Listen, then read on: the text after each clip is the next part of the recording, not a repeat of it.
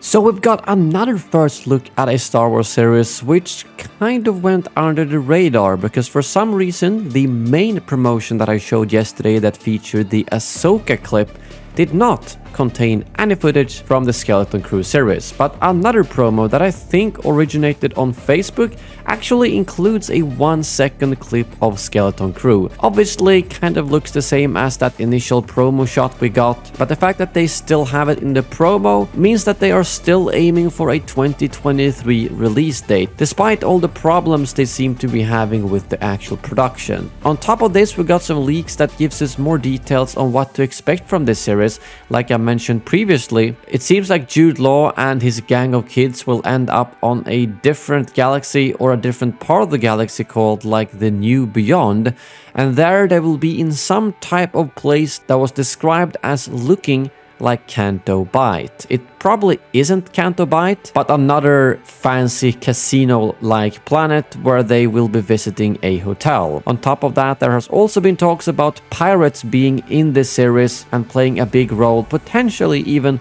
Hondo Ohnaka himself, although that definitely isn't confirmed yet. So this series is still a little bit up in the air, production seems to have its problems, and we don't really know much about it. But I'm still excited to see if this could be something very different like Andor that will turn out to be really good. Let's just hope they hash out all the issues with it.